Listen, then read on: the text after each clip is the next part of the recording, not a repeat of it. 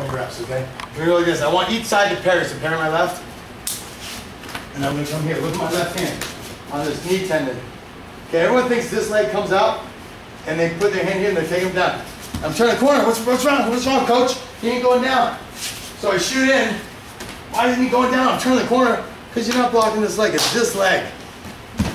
It's the outside leg.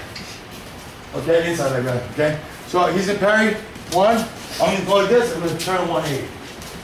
Just a 180, guys, okay? Then I'm gonna 1-2, parry with your right hand. And I'm gonna turn. Okay, then we go 1, 2, 3. You can go parry, parry, roll.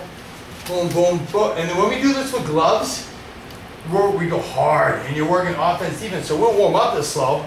1, 2, 3. Shh. And I just turn them. And show them that I know how to turn the corner.